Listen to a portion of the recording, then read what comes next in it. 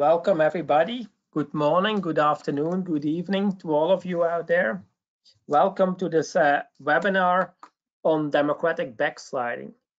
The webinar will present and discuss the new book by Professors Haggard and Kaufman entitled Backsliding, Democratic Regress in the Contemporary World, published by Cambridge University Press.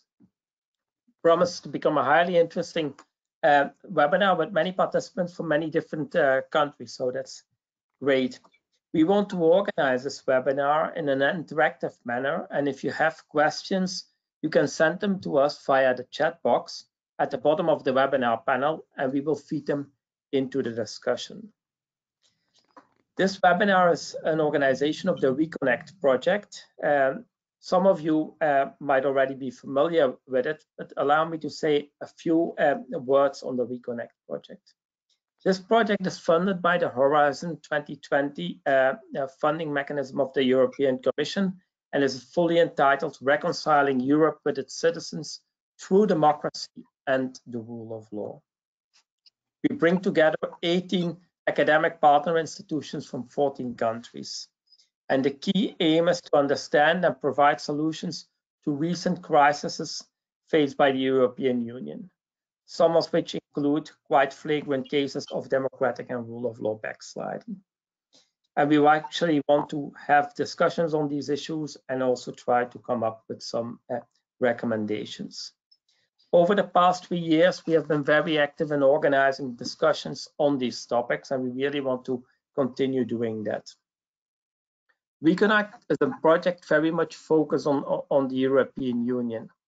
However, we have also noticed that many of the developments we are now observing in the European Union also play out in other countries of the world. And hence, we have launched a series of webinars on democratic and rule of law backsliding, causes, consequences, and prospects from around the world, to also learn and gain insight on developments in other parts of the world. The idea is to take stock of some of these major developments in specific countries and regions with regard to rule of law and democracy backsliding. And each time we intend to invite leading experts to give insights on some key developments and events.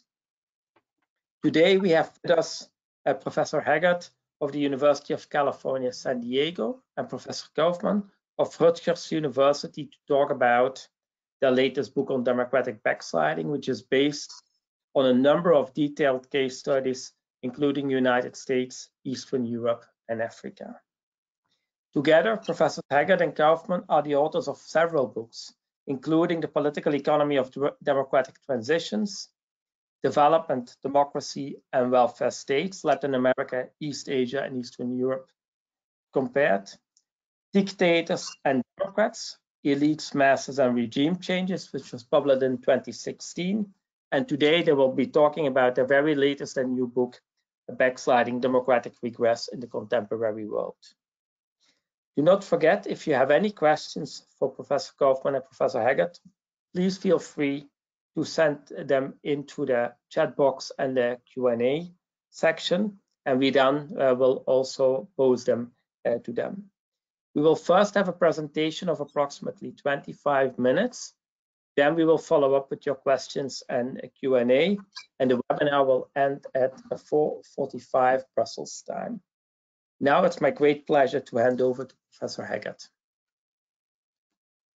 Axel, thanks so much for organizing this. I can't tell you how pleased we are, and particularly to give this before a European audience, because Bob and I have worked mainly in the developing world, and as a result of that, it was a challenge to learn what we needed to learn about Eastern Europe and the Balkans.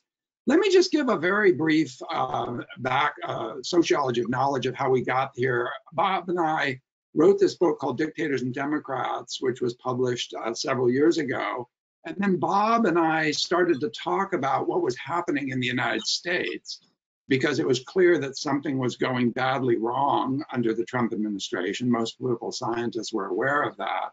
And then that led us back to what we had said about other middle-income developing countries, because they were the only relevant comparators, unless we went back to the interwar period. And so that gave rise to this effort to do something on the topic of backsliding. And that's this short book that I'll be talking about. So the background to this is this new form of political change or democratic regress, which has emerged over the last several decades. And if we look at the sweep of post-war history, most democracies fell to coups. But in the last 2 decades, we've seen this new form of regress, which is undertaken by duly elected democratic leaders. And we define it as the incremental erosion of democratic institutions, rules, and norms that are undertaken by leaders who are elected in elections that, at least initially, are free and fair. And once in office, these executives initiate processes which go after the constitutive components of democratic rule, which we basically define in these 3 core baskets: horizontal checks on the executive, leading to a phenomenon we call the collapse of the separation of powers, political rights and civil liberties, including media freedom as a quite core component of that, and ultimately, and as a bedrock foundation of democracy, attacks on the integrity of the electoral system. And of course, any of our American colleagues who are listening know that the United States experienced all of these in varying degrees during the Trump years. I need to say, however, that there's a debate, and I'll talk about this, about whether this process necessarily results in a reversion to authoritarian rule. Our answer to that is no. But even if democracy is weakened in the ways we describe, it's obviously of something of interest to us. So let me say just a little about the method of the book. I've gotten interested in qualitative methods in the course of working on these last several projects with Bob.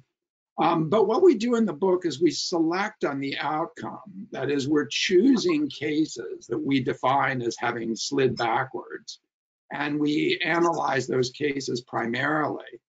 And we tried to come up with a definition that could be validated by existing quantitative data sets and measures. And so basically, we took all countries that had at least 8 years crossing a threshold using VDEM data on the Electoral Democracy Index, and then looked at subsequent declines from those peak scores. And so backsliding was defined as taking place in the context of a democracy that was consolidated to at least some extent, but then subsequently saw regress along these various dimensions. We also cross-tabulated this with several other data sets to make sure that these judgments weren't idiosyncratic. And those rules are contained in an appendix, which I'll talk about in a little bit. But this gave rise to this incredibly heterogeneous group of countries that spanned several continents, actually: Bolivia, Brazil, the Dominican Republic, Ecuador, Hungary, obviously, Poland, Russia, the United States, Ukraine. So we were just really surprised at the diversity of countries that met this particular metric. And those became the focal point of the study. Now, those of you who are comparativists might raise red flags about selecting on the dependent variable, as we did here. We did include some comparative analysis of backsliding against regional benchmarks. So we would compare Hungary and Poland with other European cases, for example, with respect to some particular parameter, whether it's polarization or the rule of law. But our primary focus is what we call within-case causal inference. That is, we have a postulated set of causal factors that we thought were at work in these cases, And we basically undertook a large N qualitative analysis of conducting detailed case analysis of each of these cases, which combined narrative with simple descriptive statistics. I'll just give you an example of the type of data that was made relevant here, and it shows you the type of processes we're looking at. These are measures of polarization in Brazil, for example, leading up to 2016. Brazil begins its backsliding episode actually prior to the election of Bolsonaro. And you can see that there's an increase in polarization during this period by these measures from the VDEM data set. And in a sense, what we're doing is we're triangulating between these quantitative measures and a narrative of exactly how these processes unfolded. I wanted to say something briefly about the appendix, because those of you who are interested in these cases, we hope that this is a resource that might be valuable to you. In addition to the book, which is fairly short, it's about 35,000 words, there's a very long online appendix which provides quantitative information on the cases that we look at, as well as narratives on each of the country cases. And so, for example, here you can see a thumbnail of the path of democracy scores in the cases of interest to us. And on the right, you see the first page of the Turkey case, which sets up an extended discussion of the Erdogan period.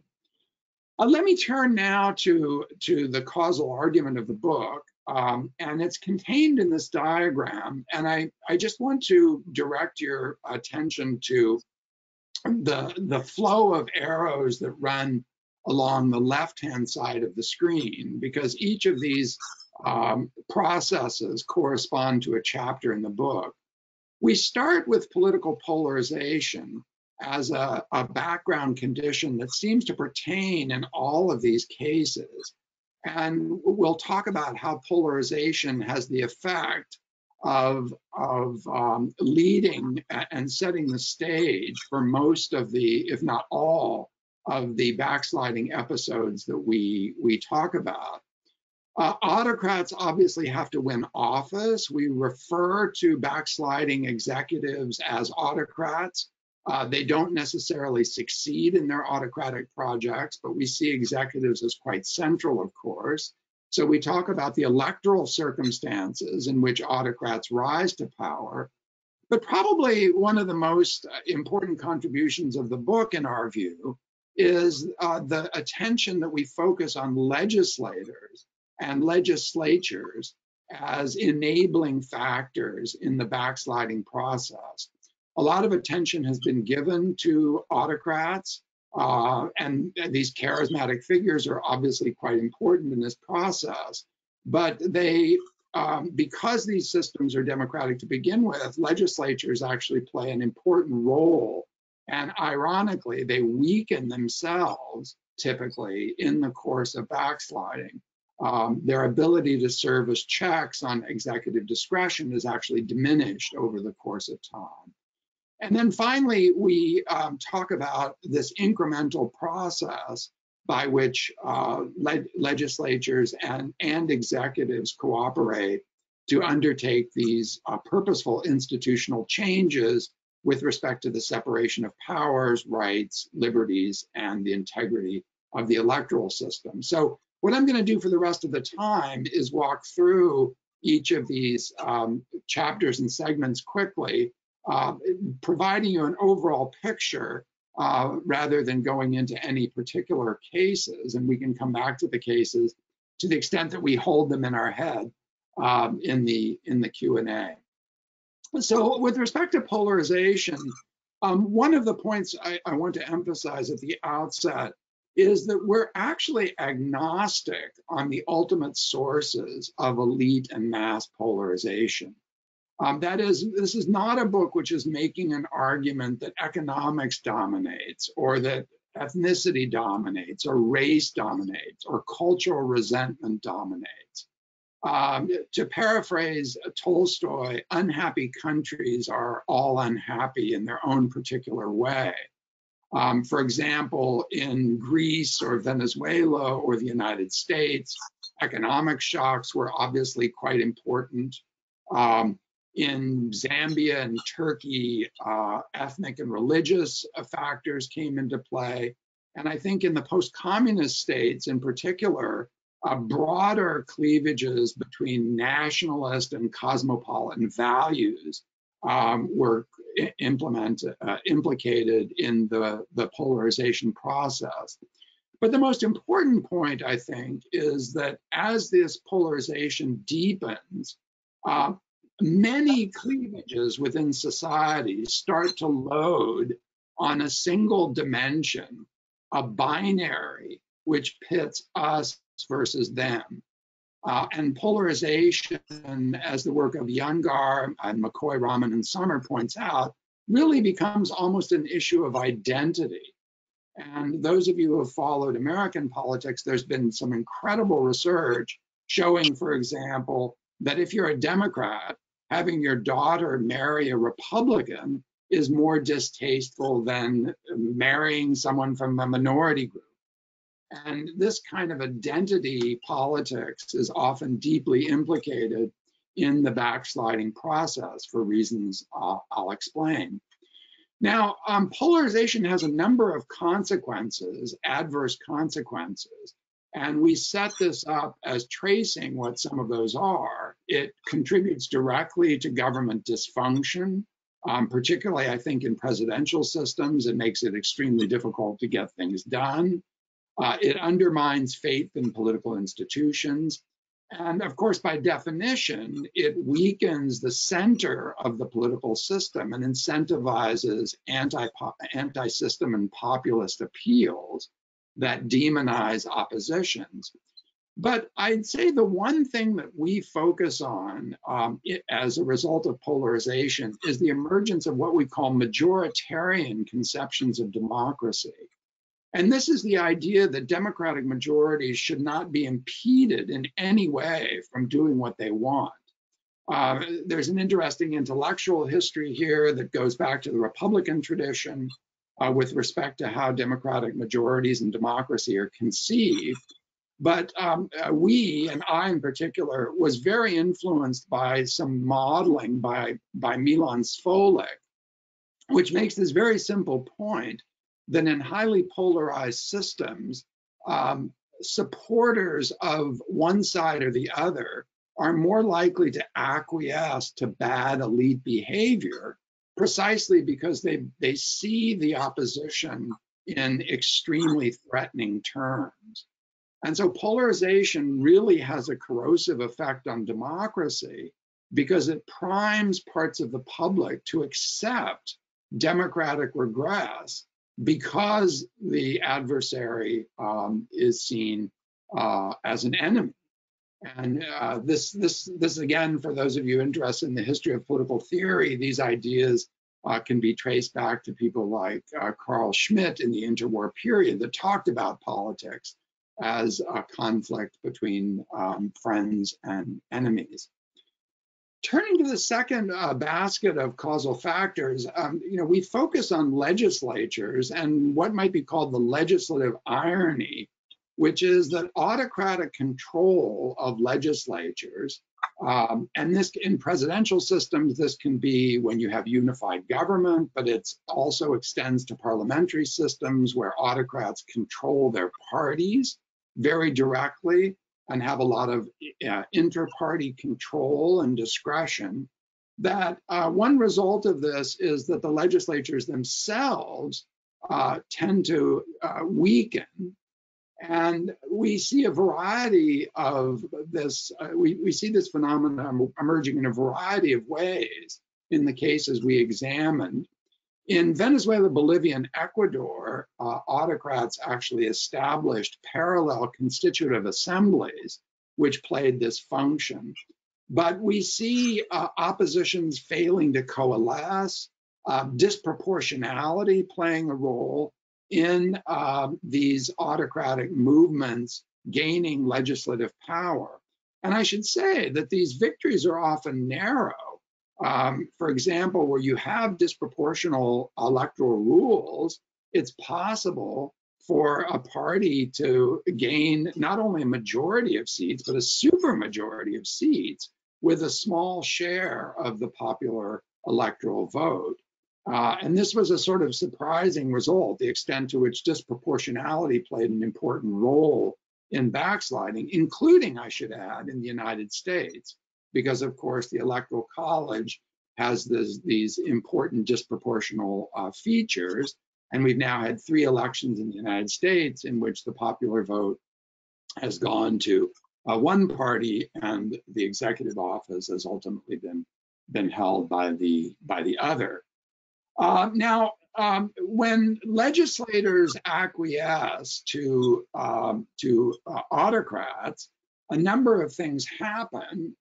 First, obviously, the oversight function that legislatures play. And again, this may vary somewhat between parliamentary and presidential systems, but it obviously weakens. You get support for appointments, both to the judiciary, but quite importantly to the executive branch.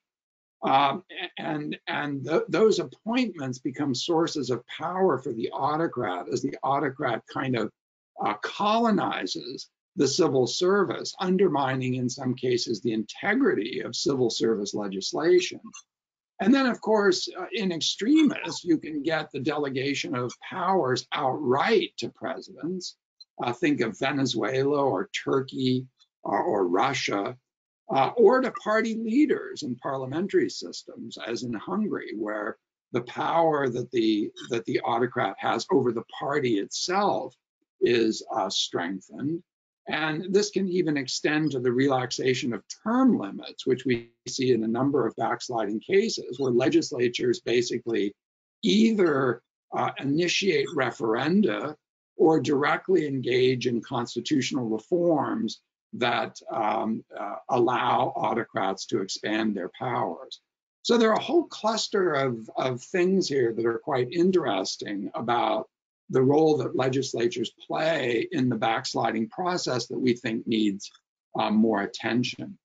Now, finally, and I'm getting close to the end here, I want to say something about incrementalism, because backsliding, if you recall, we define as an incremental process of chipping away at the norms and rules of democratic restraint.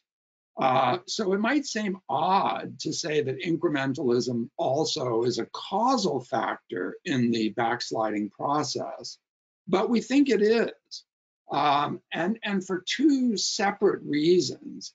The first is that the components of democratic rule, these large features that are defining of democracy, rights, and liberties, horizontal checks on power, and of course the integrity of the electoral system itself, these are mutually constitutive of one another. So if an autocrat is capable of undermining the judiciary, they're not only weakening horizontal checks on the executive, they're also diminishing the ability of the courts to uphold the rights of citizens, including their most basic rights of assembly, freedom of speech, and petition. And so attacking one feature of the democratic complex, so to speak, subsequently has the effect of weakening other parts of the democratic complex. And so one interesting question, which I don't think we answered adequately, is whether there are particular sequences in backsliding. We did appear to notice that the media and judiciary played an important role in the onset of these processes. But then obviously the end game is typically in undermining the integrity of the electoral system. And so this is an interesting question for further research, is there an optimal strategy from the perspective of an autocrat in undermining democratic rule? But there's a second reason why we think that incrementalism is an important feature of backsliding. And that has to do with a social psychology One of the things living through the Trump era, it was a very disorienting time because behaviors which we once thought were completely beyond the pale were normalized.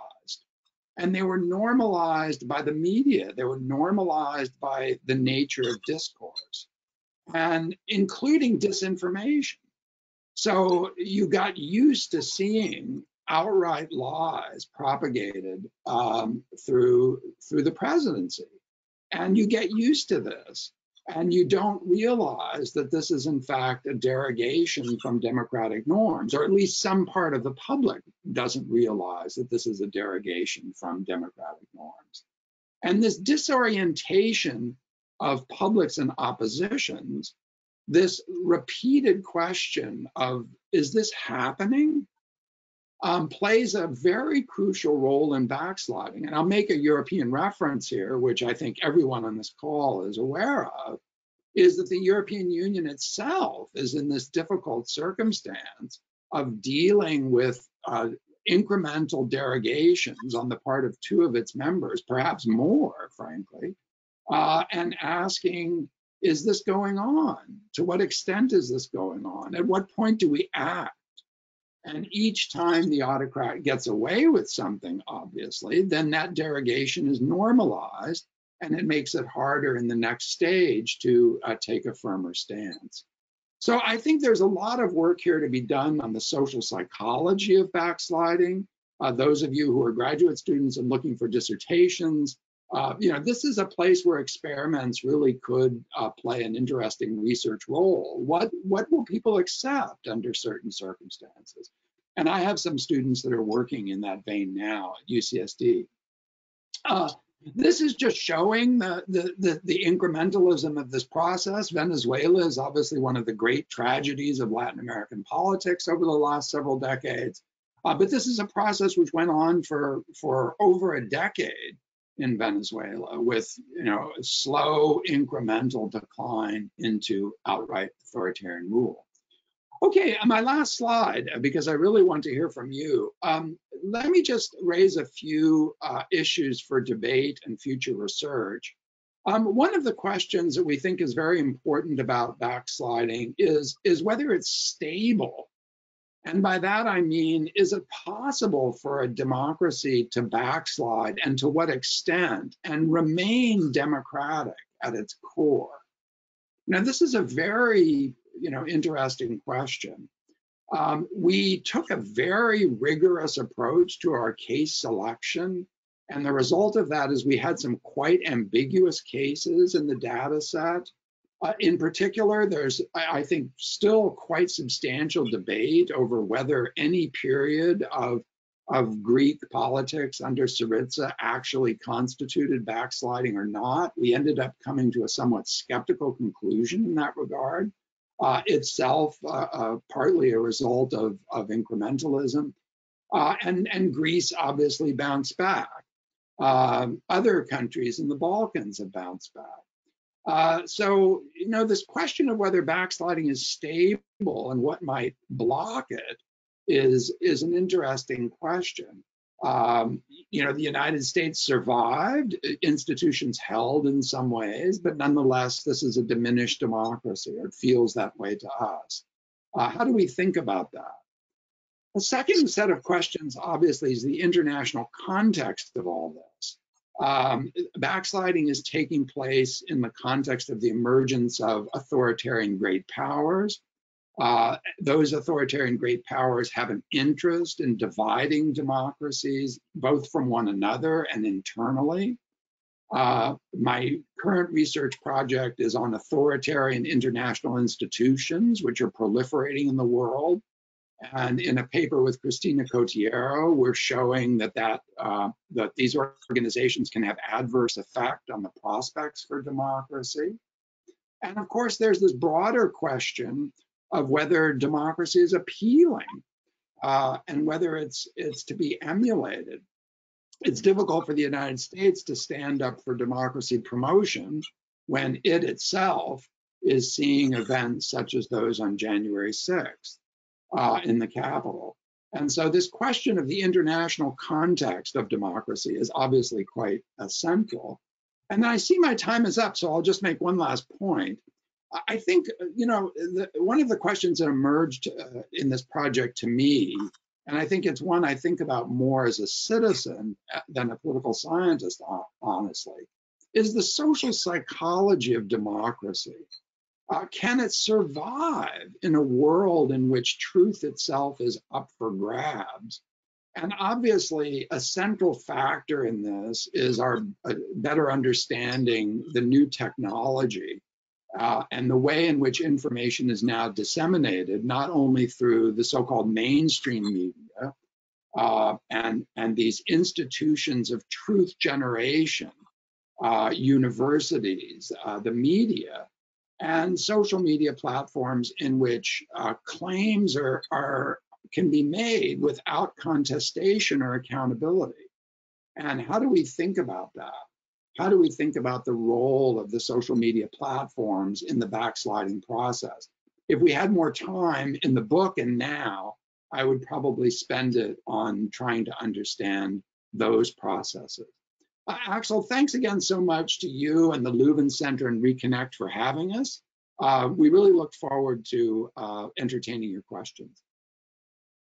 Thank you very much, Stephan, for a very comprehensive and insightful presentation and a very good introduction to the book. We actually got a lot of questions in, so I will start feeding them in immediately to you. Some of the questions are related to some specific current cases, maybe not the cases you deal with in the book, but some developments going on. There are a few questions on conceptualization and methods. And then there was also, but you already touched a bit upon it, on let's say, the consequences of democratic backsliding. Maybe I will start off first with a few questions on conceptualization and a bit more the methodological part of what you've been doing. Well, the first question is, how is polarization defined and measured in the book? What is defined as non-polarization? What are considered, let's say, cohesive centrist democracies? Can you say a few more words about that? Yeah, I'm going to allow my colleague Bob Kaufman to field some of these questions, but Bob, feel free to turn anything back to me if you choose. Yeah, well, thank you, and thank you, Axel, for the invitation, and Steph, a great presentation, if I say so. So on polarization, we borrow very heavily from work that's been done by McCoy and Robin and some others. And again, I'll just repeat what Haggard says about it, that the bottom line is that it's a process that divides society, not so much over specific issues, but into what some people have called tribes. So they're identities that really define positions on issues, define positions vis-a-vis the other side. Now, the way we have tried to get at this empirically is through use of the VDEM data. And VDEM has a number of indicators that kind of capture some elements of polarization. Most directly, they have an indicator on social polarization, so that sets it up. But there are some others that relate as well. Hate speech, respect for counter-arguments, and anti-system movements are the other three indicators that we use. We look for two things as we look at these indicators. One is whether there is a significant increase in the polarization measures in the years prior to the onset of backsliding, or whether there's an increase in the first, I think it's 2 years. So this would capture kind of cases in which, you get a kind of an escalation of conflict over time that an autocrat kind of rides into. and the extent to which it's a process that is kind of stoked from above. Usually it's some combination. Now, the part of the question was, how do we know whether this is, how much of a problem this is? And what we do is use regional benchmarks of polarization, so that in all of our cases, our measures of polarization are significantly worse than regional averages. That would be true in Eastern European cases vis-a-vis Europe, be true in Latin America vis-a-vis the Latin American averages and so forth. I think I've answered that. Okay, thank you. Another one on measurement and conceptualization has to do with the emergence of the Majoritian conception of democracy, which you mentioned in the presentation. Is that in any way measured in the book? How do you identify the emergence of Majoritian conceptions? That's a great question, and Steph, you can correct me, but I don't think we tackled an effort to systematically measure that.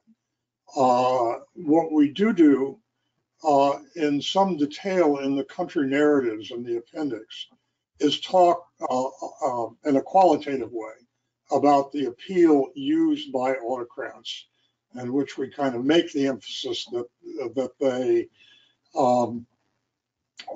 claim to represent the people, majority, and see their opposition as in league with the corrupt elite, or with foreign elites.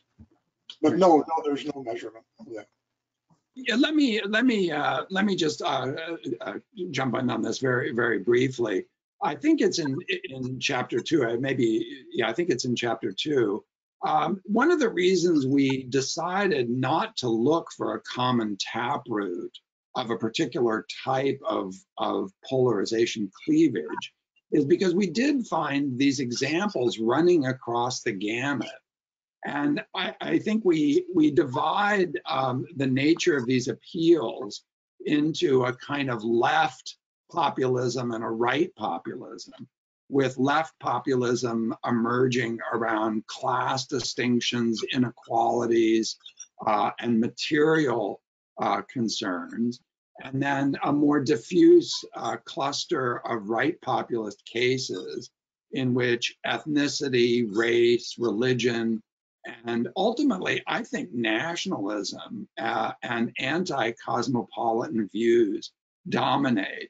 And so we do try to characterize the electoral appeals of autocrats along these dimensions and show that they have majoritarian components. But I also want to underline that this is a qualitative book. I mean, this is a book which is based around narrative accounts of what's happening in these cases, as well as around some of the quantitative work, which is frankly descriptive. There's a lot of econometric work in Dictators and Democrats, but that's not the route that we went here for the most part. Now, one real quick final point on this. I want to note the irony here, that there are majoritarian claims, or at least we argue there are. But many of these autocrats are elected by minority votes. I don't know the exact number of cases, but there are a lot of them which do not get an actual majority. Okay, many thanks. Then there's a question related basically to the starting point, and that also brings us back to polarization. Starting point of the book is that it's basically a question about agency and structure. And if you start out with, let's say, polarization as one of the initial conditions driving these processes and mechanisms, the question is whether that some kind of as a structural condition does not underplay the degree to which specific agents drive these processes. And there's a reference to what happened in the US with Trump, to Orban in Hungary. And does that not in a way, to a degree, diminish the important role very specific agents play in the whole process of backsliding? That's a great question, and we've gone back and forth over it, and maybe I don't know whether we've resolved it, but one thing we do argue is that there are actors in the system, sometimes at the national level, but often at the grassroots level, who are stoking antagonism. So this is not an agentless process. But we also believe that they need markets, they need political markets. And so in the United States, for example, there are, as everyone knows, longstanding racial cleavages. Now, these do not necessarily have to become polarized, but we know since at least the 1960s that there are political actors at both the national and local level that stoke those antagonisms. So it's both. I mean, it's a supply and demand process. Okay, thank you. Stephen, you want to add something, or? No, I think our metaphor is not agent structure. I think our metaphor is supply. They're underlying cleavages, but someone has to mobilize them. And I think it's, to focus on one side of that equation versus the other, it's like one hand clapping. Okay, then there's a question on whether you looked at, let's say, interactions between cases, in the sense that some of these mechanisms you identify or political tactics spill over from one case to another. If you have looked into it. Yeah, let me take that up, because this is something I'm currently interested in. Look, I'll be honest with you. The short answer to that is no, in the sense that we don't explicitly, and I emphasize explicitly, deal with these questions of emulation. But that said, we do more informally. And I'll just point out several clusters, for example, or let me just focus on one. It's very clear that Chavez was emulated in Ecuador and even in Nicaragua and in Bolivia. And you can really trace that process. But we confess that this is a theme which is an important one we recognize in the conclusion, but it doesn't motivate or receive focused treatment in the context of the book. And there are many other mechanisms, by the way. I mean, these international, authoritarian international institutions are a current preoccupation of mine. And I think these are extremely dangerous, actually, and are starting to get the attention they deserve. Okay, maybe a question related to that is that, do you see in any of the cases you studied how this shift towards, let's say, more authoritarian states had an effect on the foreign policies these states developed? I'm not sure. Actually, the sound is a little off. So the question is, does the decline of democracy into authoritarianism affect policy? And especially foreign policy. Foreign policy. Yeah. Well, again, this is a question that Steph can answer probably better than I can, but autocrats need international allies. And so clearly, I mean, there's some obvious examples, both in Hungary, for example, or in Turkey, where you see a kind of a growing rapprochement with the Russia. There's sort of mutual assistance. And I think that in the case of Latin America, the Latin American cases, it's also clear that the countries that have undergone backsliding have moved closer to international autocracies like Russia and China, and also closer to each other. So yes, there is clearly an effect. Thank you. All right, thank you very much. I still have quite a few questions. I propose I give them to you via email, and then we can see if we can follow up on some of those. But we are now running towards the end of our time at this webinar. I want to thank you both very much for a very insightful webinar and discussion, especially also for the book you made, which has a lot of interesting insight and really digs into the causal mechanisms and complexities of things happening, and which actually for our RECONNECT project are also very relevant and interesting to see what the dynamics are here in Europe. So thank you very much for the presentation. Thank you very much for the book and being with us today. We will have a next webinar in our series on developments around the world, and that will be on the 17th of March with Professor Mukherjee from Heidelberg University, who will then talk about developments in India specifically. And I hope many of you out there can join us for that webinar as well. You can follow the developments and the announcements for that webinar via our website of RECONNECT, but all you who registered today and indicate they wanted to be kept up to date will also receive an invitation for the next webinar. So Professor Kaufman, Professor Haggard, thank you very much for your contribution, and we'll be in touch. Thanks for providing us the opportunity. We really appreciate it. Bye. Bye.